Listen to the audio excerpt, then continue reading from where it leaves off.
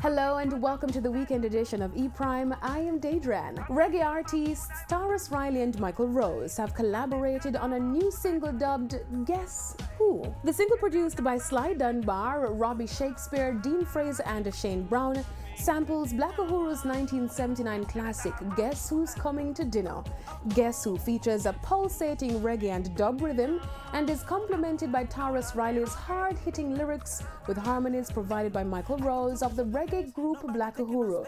It combines traditional conscious roots music with classic dancehall. The visuals for the track Guess Who was directed by RD Studios.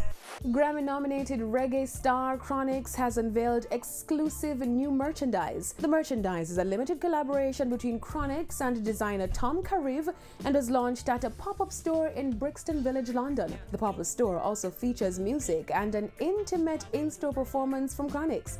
The pop-up shop also featured special guest appearances from fellow Jamaican reggae artist Protégé, who featured Chronixx on his No Guarantee track this summer, and the modern-day classic Who Knows, as well as 18-year-old musician Micheal Coffee Simpson, known for her hit tracks Ragamuffin and Burning.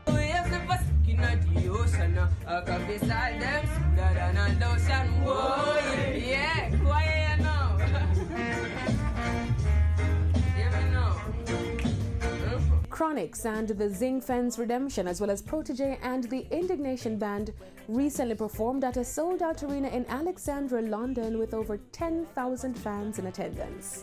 New music from Vybz Kartel with his latest single, Pretty Portion. In an effort to maintain the momentum of his singles, the incarcerated DJ is using his in-house producer at his newly formed label, Vybz Kartel Music, to produce his new music.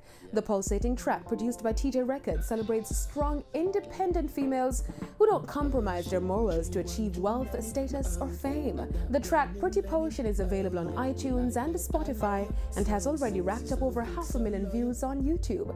Vybz Kartel and TJ Records are currently working on the DJ's forthcoming album, Exiled Pharaoh, due by the end of this year. Now, the RJ Arglina Communications Group pop-up cafe tantalizes the taste buds. The aroma of the different foods pulled prospective diners to the tent for an inviting dining experience.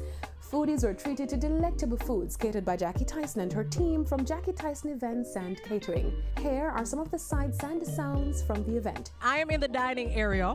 This lady just told me that Presque, I had to take a to-go box because the food was so good, right? It was Jackie. I can depend on Jackie Tyson. You know, food is always delicious and sumptuous, and especially the honey glazed barbecue pig steak. It's to die for.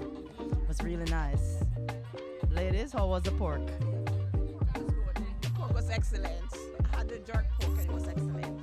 It's good. I had the mango glazed pigtail. It was good. It was good. Now, tomorrow is the last night of Restaurant Week, so ensure that you go to your favorite participating Restaurant Week 2018 restaurant and indulge your taste buds in delicious cuisine. Nom nom. That's it for the weekend edition of E-Prime. I'm Daedran. Thank you for watching.